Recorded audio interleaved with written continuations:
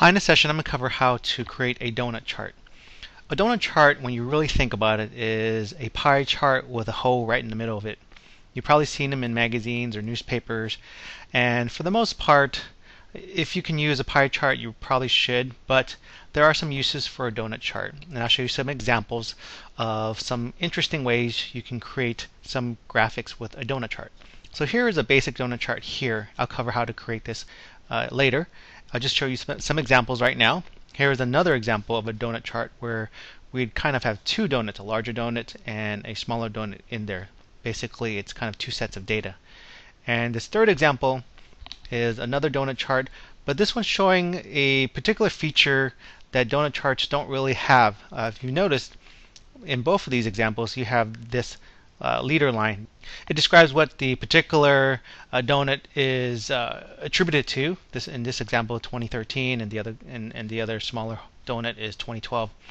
However, these leader lines don't show up in donut charts. They show up in pie charts natively. There's no real way to get them to automatically show up when you add a label.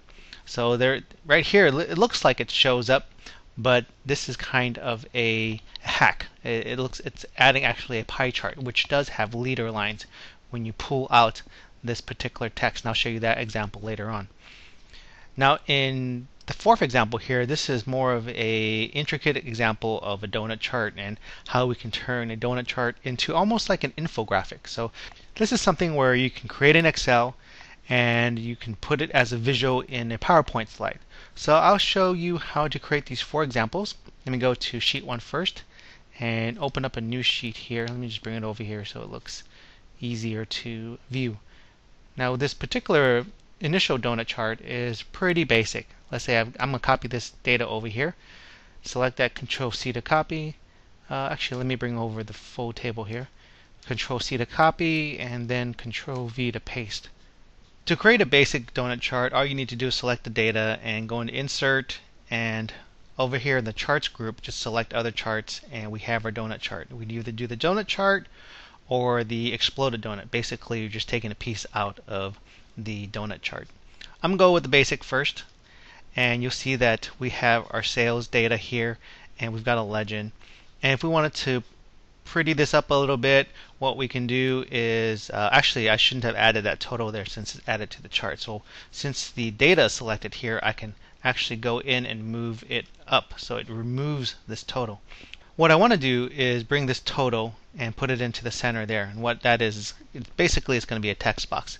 So I like to move this legend up here so I can click that legend, go into layout and go to labels, put the legend at the top so it makes it a little bit nicer. I'm going to insert a text box. Now the text box icon, it shows up here in the layout. It can also show up under let's see, Insert, Home. You can get it here, or if you go to Shapes, you'll get it here. But since we've already in layout, I'm just going to go ahead and enter it here. So I'm going to click that and drag, left mouse click and kind of drag the box here. And in this box, I'm going to go up to the formula bar and just type equal and then that amount. So I'm going to click that particular cell, and it's going to reference that cell right there.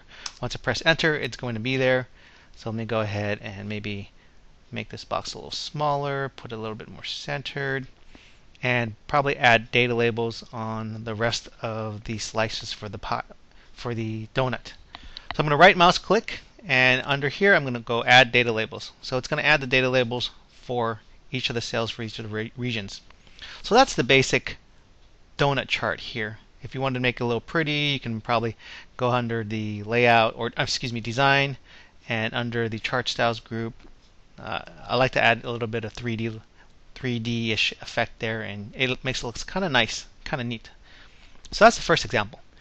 The second example, let me go here to sheet 2, is if we have two sets of data, one for 2012 and 2013. So you can see here we have our first set of data here and our second set of data. And when you add a second set of data in the columns, so you're going to have multiple donuts layered next to each other. So let me go ahead and just copy this set here. I'm just going to go ahead and copy 2012 to 2013. Let me go ahead and add a new tab here and move it over here. Increase the size here a little bit. And Control V to, oops, let me go back. Control C to copy, and then Control V to paste. So what I'm going to do here, I've got my data selected. I'm just going to go insert and insert a chart here. So once I insert that there, you'll see that it's put that information in there. So it doesn't really give you a good label when you think about it unless you hover over it. So I see I have 2012 here, and this is 2013. So again, I'm going to put this legend, go to layout, put on the top. I usually like it on the top, it saves room. So how do I get these icons or these text box in there? So basically I'm going to insert some shapes. So if I go under the insert group here, click on shapes, there's a couple call out shapes here. I can select from a few here. So I'm just going to select this one, this line call number 1. And I know this one is 2012, so I'm going to, let me select that shape again. Let me get that shape. And now I've got it here. So I'm going to go and put it over here. And this box is a little bit big. Let me just go, let me go ahead and type the number in there first. 2012. And that is pretty big, so I'm just going to make it a little smaller. And now with these yellow markers here, I can actually move it to the appropriate place. I'm going to move it over here. So that is the marker. And let me go ahead and just select that marker. Whoops, I think I made the box too small. Alright, so now I'm going to move the marker back here. Now, since the box is selected, I can make one for 2013. I can just press Control D, since it's already selected, Control D, and it will duplicate that box. And I'm going to put it over here. I'll just put this one over here and make this 2013. Alright. Now, if I add labels here, let me add labels actually to make it a little bit more clear in the next step I'm going to do. So I'm add the data labels here, and I'm going to add the data labels on the outer part. So you'll notice after I added data labels, these markers didn't move with the chart. So basically I would have to move the data labels, or I'd have to move these leader lines accordingly with the chart. So that's other things you need to think about when you layer something on top of it. Oh, I noticed that it picked up 2013, 2012 and 2013. Oh, it probably thought that it was a part of the data here. So that was wrong. So what we can do here is we can either move it here, or we can actually select the chart and take it out. And we go under layout, go under design, go to select data. You'll notice that it added the region as part of the access labels, the categories. You'll notice that there is no remove here like there is here. So what I can do is I can just switch it, and I select on the region and remove it, and this switches back. And click OK. What I first should have done is I should have just had selected from A2 to C5. But you can see that Excel is pretty flexible and lets you do a couple of things to adjust your data. So that's what we have for this example. So we can add these kind of leader line boxes. Our other example is where we have some dynamic nature for the leader line boxes. So for example, let's say that I changed East. I changed that to something really small, like 20. You'll notice that in the previous example, when I changed the chart, I'd have to kind of move these leader lines with these labels around.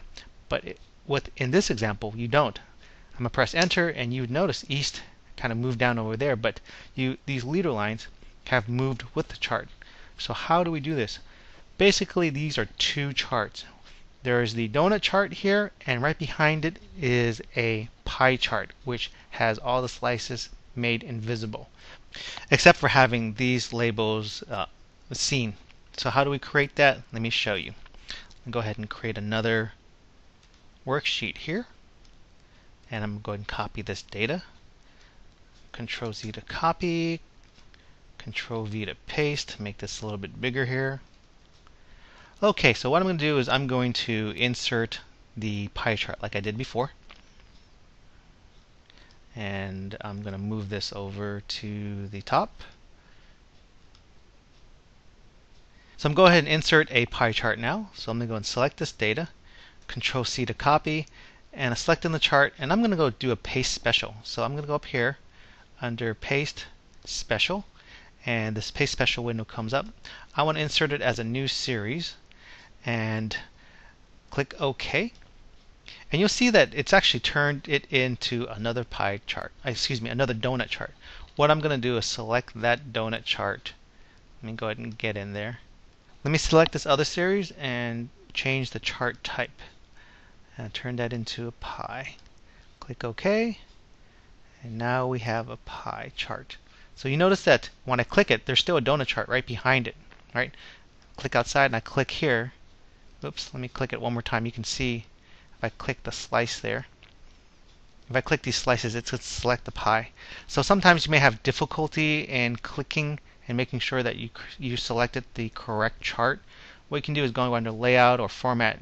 We have this current selection, and you can go under here and we can look at whether we want our first series or series sales. That was probably our first series, and this is series 2 is the pie chart. So you can notice that it's selected series 2. But if I click series sales here, you'll notice that the outline for the donut chart has come up. So I want to make sure that my pie chart is selected. Let me go ahead and select the pie chart here. Or I can go up here in the current selection and select series A, which is the pie chart, and right click it. And you'll notice that sometimes when you right click it, it goes back to the donut chart, which is the series sales. I want to make sure that is series 2, which is the pie chart. And then add the data labels, because we don't want to add the data labels to the donut chart. We want to add it to the pie chart. And you see like it's done it again. Let me go ahead and go back to series 2. Maybe we'll carefully go over one of the selections in the pie chart and right click it and make sure it stays in series 2. Yep, it does here. And add data labels. So once I add the data labels, what I can do is I can pull them out now. So I can select each one and pull them out. And you notice once I pull them out, the leader lines will show up. See, that one showed up. This one, since I think it came up there, let me go and move it. Oh, it did show up. Let me go ahead and pull this out. It will show up, and let me go ahead and pull that out, and it's going to show up. And once that's done, what I'm going to do is make this pie invisible now. So I'm going to select the slices. Whoops, we went back to the donut chart. So let me just go ahead and select series 2. And if you're having a hard time selecting it with the mouse, you can just press Control 1. It's going to bring up the Format Data Series window. And what I want to do is select Fill and No Fill. So basically, it has gotten rid of the pie. But it's also kept these slices. So I want to get rid of the border color too. So I have no line. So let me click Close and see if that took care of it. Yes, it did. Alright. So now that's gone. And when we adjust our chart, the data, let's say that we made this smaller. Well, actually, let's make this bigger. This 20. Let's make this back to 500. You'll see that now it's moved. See, so to show you that this is actually the pie chart. So let me show you the data labels for the donut chart. Let me go ahead and right click and add data label. You'll notice that, whoops, let me Control Z to do that. I think I only selected one slice of that donut. Let me go ahead and select it again. You'll see all the donut slices are selected. Right click, go to add data labels, and now we've got the data labels there. So to show you what I mean by the leader lines not being apparent in not showing up in a donut, if I pull that out, you'll see that there are no leader lines. But for a pie chart, it automatically adds them in there. So that's the plus of having a pie chart, is when you start to pull your labels out there, it adds some kind of guideline for that, where you don't have it in a donut chart. But that could be easily remedied by incorporating a donut chart into a pie chart. So that's the third example. Let's get to the fourth example. So this example is something that wouldn't prove anything that useful in Excel, but maybe something that is more visually appealing when you take it out and put it into a PowerPoint slide. So I'll show you how to create this one. Basically, it's 4 donuts.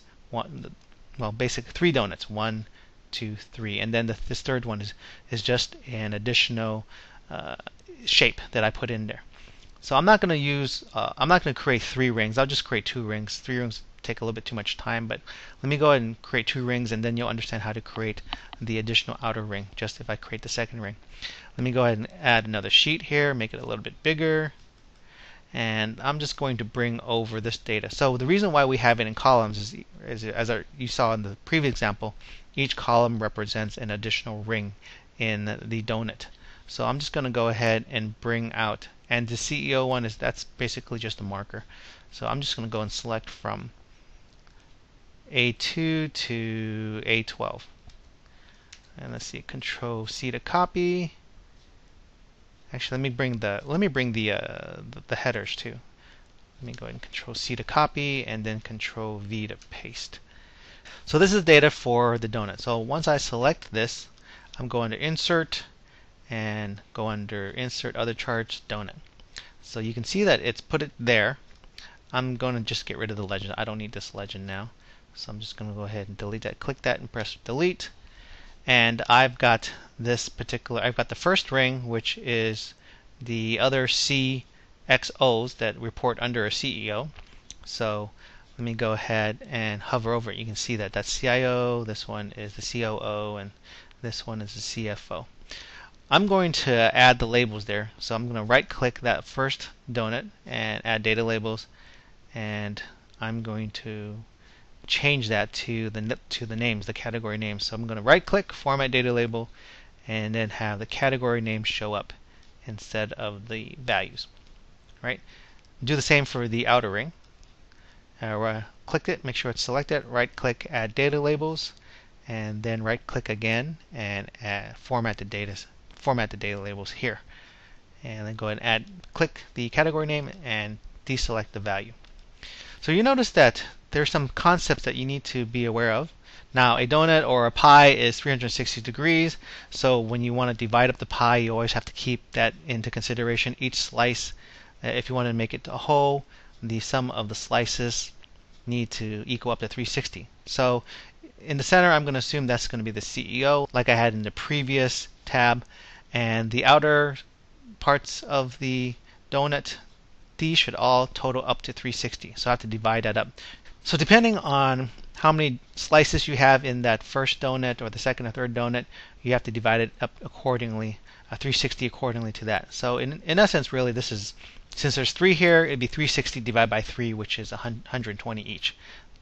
This is pretty small amount of slices, so I just did that manually. But I mean, if you just had more, you can just do equal 360 divided by 3, and you can do that accordingly for all of it here.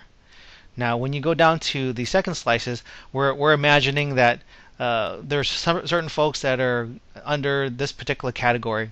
And so what we have is let's just take our COO category right here. Our COO category is comprised of marketing, sales, and HR. So all of these really need to add up to that. So basically this 40 these set need to add up to that. So I'm going to go, so I manually added these in, but in essence you basically can go equal 120, or you can just reference that divided by the three other slices here, divided by 3. So that comes out to 40. Right? And the same here for the others. So finance and tax, those can go under the CFO. So if there's only 2, should be divided by 2 is a 60 each, which is this here. And the same for IT and development that are reporting under the CIO. That is 60-60 respectively. So those got to match up right. And when you create this, you have to keep in mind when you're doing that, you want to make sure that they add up accordingly. So as you see here, we have our COO, and it's composed of marketing, sales, and HR. You see how neatly the borders kind of line up here, right? So that's perfect in that sense. Now, once I've created these rings, the rest of it is making it look more presentable. So once I have the labels and all the bordering kind of worked out, I can just work on formatting the colors and everything else. So in the layout or design, I can just go under, and I like that 3D effect again, so I just go ahead and select the style 26. I want to make sure that the outer rings are grouped accordingly. So let's say that we'll just stick with what they gave us here in the inner ring here. So purple for CIO, green for CFO, and red for COO. So I'm going to start with this one first. COO is red. Let's see, I think that is, let me go ahead and right click, and let's see, I think that was this color, right? Let's see, no, it was this color. Yeah, so red accent 2. So I'm going to select that, make sure that that's the part. And now I'm going to select this, oops, now I'm going to select this slice, this outer slice here. Right click and click on the shape fill. Now once I've done that once, I can probably just select each additional slice and press F4, and it's going to repeat the last command. I'm going to select that. You see it selected, press F4. Now I'm going to go to CFO and make the outer layers of the CFO green. So make sure that that's the green I want. I can select that again. You can see now that the markers are just for that CFO slice. Right click and make sure that's the green that I want. I think that's the green, or is this the green here? Well, I'll choose this green, or maybe Yeah, this olive green is what it is. So select that, and I'm going to select the outer slice here, press F4, and the outer slice here and press F4. And for the CIO one here, let me go and select CIO, right click, and then I think that was the purple in this one. Yep, purple accent 4, click that, and select the IT slice. Make sure it's only selected here, press F4, and select dev. Make sure that's only selected there, press F4. Now we can also make the rings a little bit bigger. Right now they look kind of thin, right? So we can make it a little bit bigger. I'm going to select the inner donut, right click, and go under Format Data Series. And so let's adjust the donut hole size. Let me see. So once I adjust the donut hole size, it will reflect the size or the width of the donut slices a little bit better. So I think I'm just going to make the donut hole size a little smaller. Let's see what happens when I do 10%. I think 10% is the lowest I can go with the slider. If I try to enter 0, it's not going to be a donut, right? So we'll keep that there. And how do I get that? If I go back here, how do I get that CEO circle there? Well, that's basically another shape. So I'm going to go under, let's see, I think it's layout. I can add a shape here, insert shape. And what I'm going to do is I'm going to insert this oval. You notice that there's no circle here, but once you click on that, to make a circle shape, all you need to do is press the Shift key and left click and just drag a circle there. If you didn't left click it, it's going to create a oval. But if you left click and press the Shift key together, it'll create a perfect circle. So it's still selected here. I'm going to go ahead and press the equal sign. I'm going to reference CEO here and press enter. You'll see CEO shows up. I'm going to do some formatting here now. Select that, right click, go under Format Object, and under the text box, let's make the vertical alignment center in the middle, and the text horizontal. That's fine. Click close, and I didn't like that blue colors. I like the black, so I'm going to select the black here. Oops. Let me go ahead and, since this is selected, press Control A for Control All, and I think this text fill, let's make that white. Yes, that took care of it. So I know the rest of it now is just kind of moving around, and now we have our donut chart, which we can paste into a presentation. So if you had other layers out here, you can add a 4th column, a 5th column, a 6th column, and just kind of repeat the steps that I did previously. So those are the several examples of donut charts. I hope this helps. Thanks for watching.